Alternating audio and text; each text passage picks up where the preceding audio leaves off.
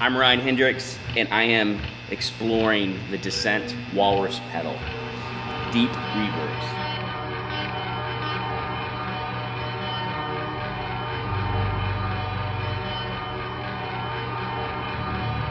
One thing I really like about this reverb is I really don't hear any distortion. Like, it doesn't distort as it's coming out. That's a big plus, especially the lower end doesn't distort. It has a really mellow, low frequency register, which is great, because a lot of the guitar, just like the guitar pedals that you play live and stuff, they're crap-tastic, you know.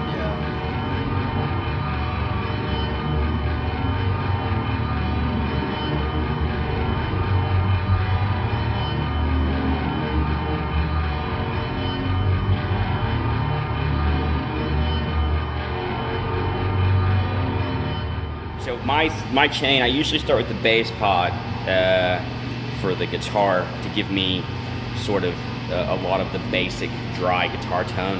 And then it goes into the ZVex Fuzz Factory for fuzz, distortion. And then we're going into the Descent. And with the Descent right now, like, I don't really I'm just kind of like playing with it, so I don't really zoom in on it. But one of the things that I'm really interested in is how reverbs handle a lot of distortion.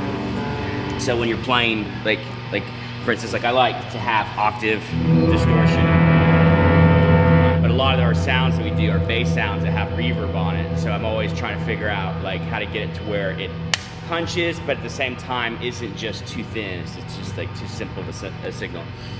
So I'm trying to wash that out a little bit, but figure out where I want that mixed dry sound to sit. What I love about this pedal is the fact that you can control your dry and wet.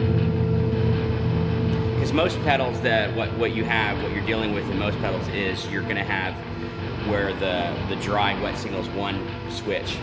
So when you're adjusting it, you don't really have enough control. Like if you really like how long the wetness is, but as you start to dial back, you start to lose aspects of it. So I think that's one of the best features of this pedal.